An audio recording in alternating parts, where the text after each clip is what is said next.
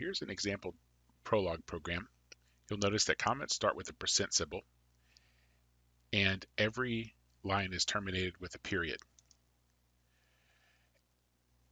So in our code, our variables are going to start with an uppercase letter. So you can see here, price is a variable, symbol is a variable. And atoms start with a lowercase letter. So you can see here we have some atoms. We also have some strings and some integer literals in our code. So this particular Prolog program, or actually we call it a database, this particular database tracks some facts about different stocks. So we have the stock symbol, the name of the company, and its price at whatever time I created this file.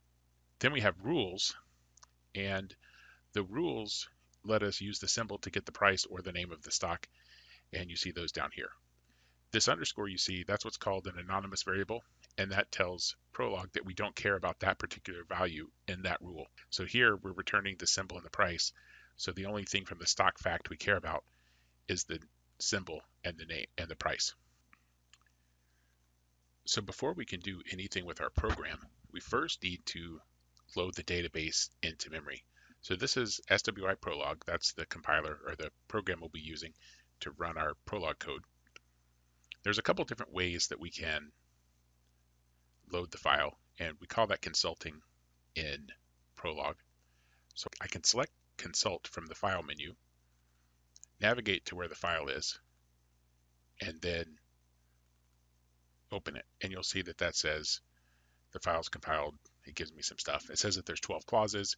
That lines up with the number of facts and rules I have in that database. So to use the database, there's a couple things I can do. So I can type stock X, Y, Z, and then a period. And that's what's called a query. X, Y, and Z are variables. And when I press enter, Prolog is going to give me values for those variables. So it says there's a stock fact in my database where ETP is the stock symbol.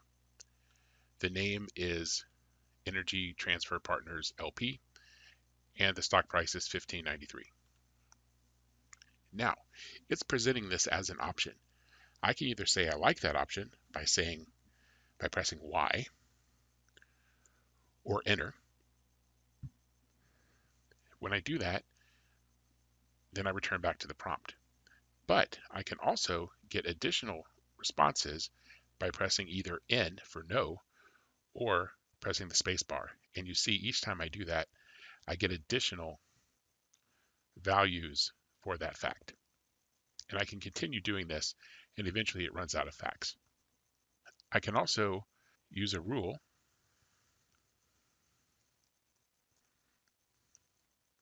and I'll get the same values. That's the price rule. And there, when I had the unknown action, I hit A to abort. I could also say name IHRT,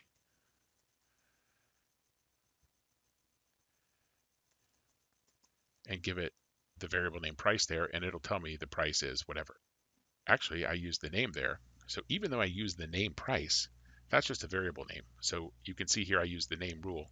So I got the name.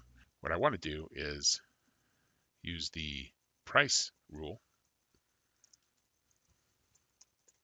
and there I get the price.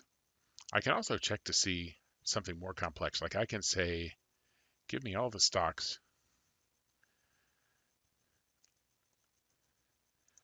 where the price, and I'll use a comma to say or essentially, and I say price is greater than, and I'll do 35 with a period. So there we have JPM, BAB, AVGO. Those all have prices greater than 35. Now, what if I asked what the price was for Google? It says false. Now, Google does have a stock price as of me recording this video, and probably at this when you're hearing it as well. However, it says false. And the reason is I don't have a fact in my database for Google stock price. So in Prolog, there's this idea called the closed world assumption. And essentially that means Prolog thinks that all truth in the universe is contained in the database. So anything that's not provable from the database is false. So you can imagine eventually we're going to do some pretty mean things asking it facts that seem to be true and they won't be. So another thing you want to be careful of is misspelling. So if I say price SJN,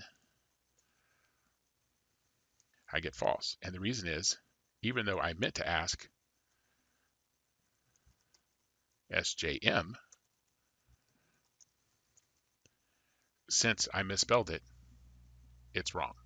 Also keep in mind these variable names don't have meaning to themselves. They're just variables. So just like before when I typed price using the name rule, I got a price equals the name of the company.